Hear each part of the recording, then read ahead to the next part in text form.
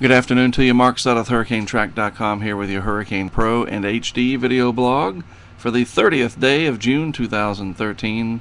Welcome to the last day of the month of June. The tropics only active in the eastern Pacific here with Tropical Storm Delilah.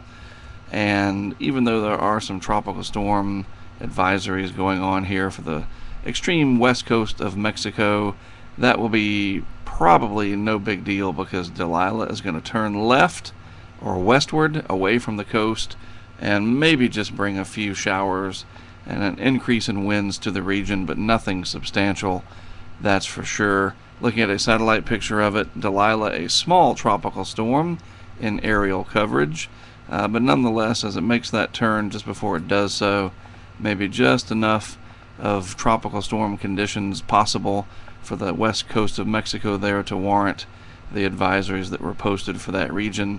You can also see the leftover dwindling circulation of what was once Hurricane Cosme sitting out there, just a low-level cloud swirl over that colder Pacific water.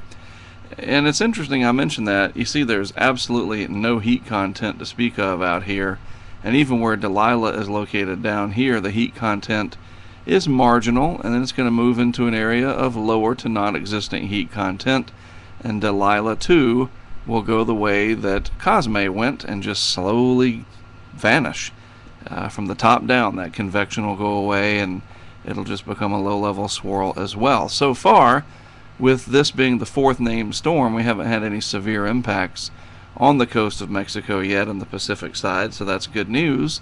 Hopefully that luck will hold through the remainder of the season. Now looking at the Atlantic Basin, things still very quiet here. There's a tropical wave in here, another one in here, and then you've got very strong surface high pressure literally nosing its way down from this big Azores Bermuda high couplet sitting out here, and that's keeping the pattern nice and stable for the most part.